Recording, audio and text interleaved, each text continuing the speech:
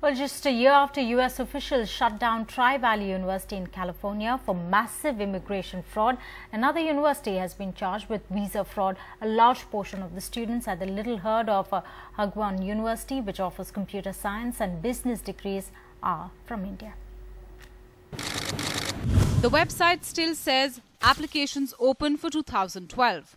But the reality is that the US federal agents have raided Sunnyvale's Hagwon University and charged its CEO with visa fraud.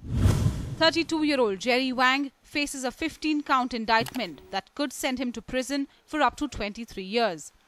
According to the charges, this Bay Area university was basically a visa mill, churning out student visas for foreign students to study in the US. The investigation is underway, but the immigration status for about 450 students enrolled at Hagwon is uncertain. Most of them are from India. Last year, dozens of students at Tri-Valley University faced deportation threats when their school was shut down on similar charges. Tri-Valley students were found to be living in different parts of the US and claimed to be attending online classes. Hagwon has 30 days to contest the revoking of its certification. If it is closed down, students will either have to enroll in an accredited school to maintain their legal status or go home after spending thousands of dollars, but without an American degree.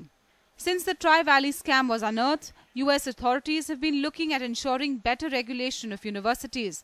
But clearly, in the mad rush for a higher education overseas, which is often a route to immigrate to the US, many students, it seems, don't bother to verify antecedents before deciding to take admission to a university.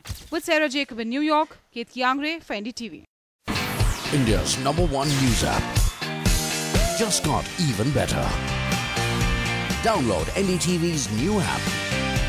Fully optimized for retina display. Full screen view. Faster response time.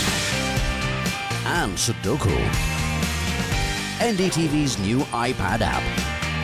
Download now.